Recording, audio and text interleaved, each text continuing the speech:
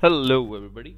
My name is Mr. Smart, and I am your teacher here. I welcome you on behalf of ClassTeacher.com. So, for today's our question, which we'll be discussing, is in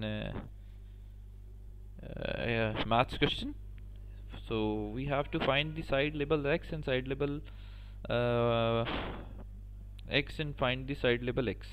We have three sides, so we have to find out by giving the angle. We have angle of 34 and 14 by one side of the y-axis. Basically we have to x, y and z, so we have to find x and y is the value between 34 angle and 14, so we have to find out these.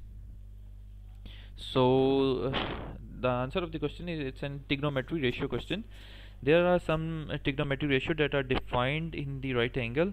The formula given corresponding to the angle is a 90 degree, and the two of the Meyer given an angle of 34 degree, and the length of the side is opposite of the angle, and we require to find x, to adjacent to x. For solving the x, we have to use the formula tan 34 equal to 14 into x. By solving the x, we will get the value of x is 20.75585. I have posted the answer of the question. If you have any question, you can ask in the comment section. Please don't forget to like, share and subscribe our channel. And if you have more questions, you can go to the classteacher.com and post your question over there.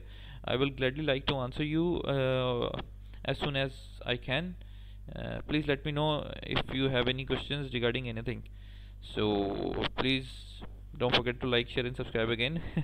I'm just requesting you. Thank you very much for watching. Until next question, bye bye.